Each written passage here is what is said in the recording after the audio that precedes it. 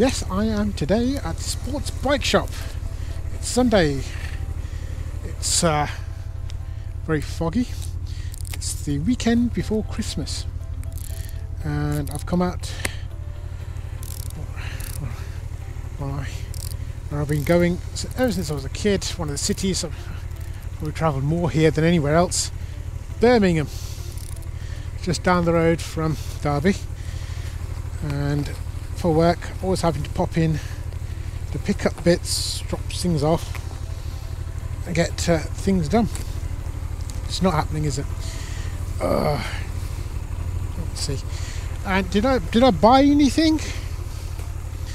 No, I have not bought a single thing. Let me just double check that. No, I have not bought a single thing from here at all.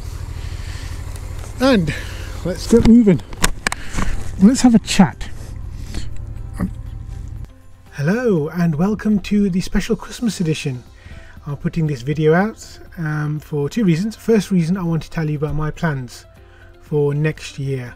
What am I planning? And at the same time, I wanted to ask your advice and support and see what everyone thinks.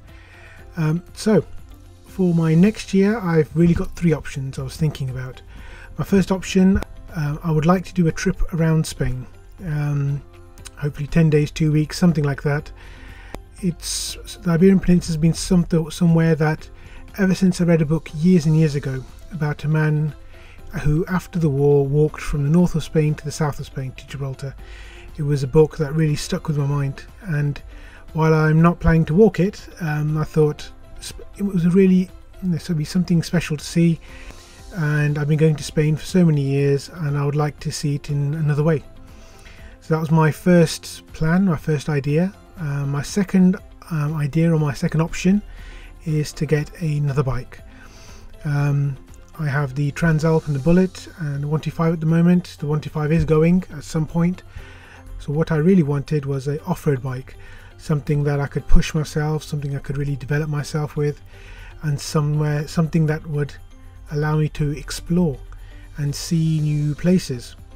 So that was my second option. My third option, I have seen a lot of really interesting courses. There's a really cool course with KTM and even Honda Off-Road offer something similar. I could do something with KTM, and then at the same time there's a couple of other really interesting courses that are about that I'd really like to do and could learn and develop from. And there should be hopefully enough money left in the kitty for some upgrades to my Transalp. So that's the three things I've really put out in front of me at the moment. So option one, a trip abroad. Option number two, a second bike, or rather an off-road bike. And my third option was to do some courses, keep the Transalp and upgrade it a bit, and perhaps take a small trip. So those are my three options for next year, things I could potentially do. I'm still not sure, and I'm still umming and ahhing. I still have a lot of decisions to make. Then there's always COVID, so we don't know what's going to happen or what new restrictions will come in. So what do you think? Any advice you could offer? Anything you think would be quite interesting to do?